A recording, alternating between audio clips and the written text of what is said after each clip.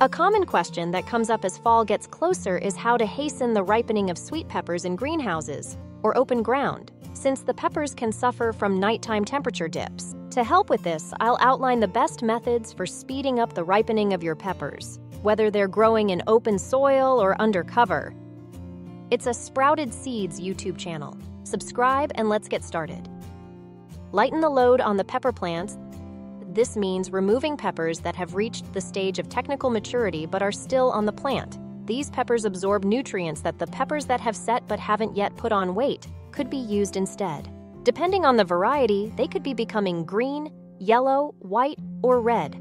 You give the remaining peppers a greater chance of maturing on schedule by trimming off these ripe fruits. It's also crucial to remember that by now, fully ripe peppers, those vivid red or yellow ones, should have been picked. Next, remove the peppers that are just beginning to turn color.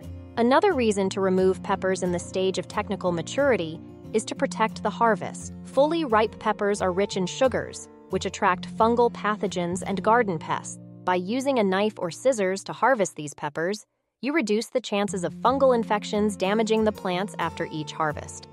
Ripen harvested peppers indoors. After harvesting, the peppers need to be kept in a cool, well-ventilated room to continue ripening.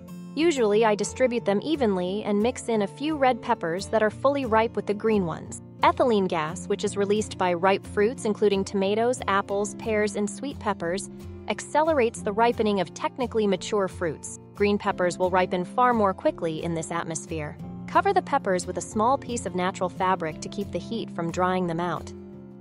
Feed the growing peppers with potassium. An essential component of fruit ripening is potassium. If you haven't already done so, it's important to feed your pepper plants with an organic phosphorus potassium fertilizer. The best approach is to apply a foliar feed. To give the fertilizer time to be absorbed without drying up in the midday sun, spray the pepper plants in the morning or late afternoon. Pinch the pepper plant tops.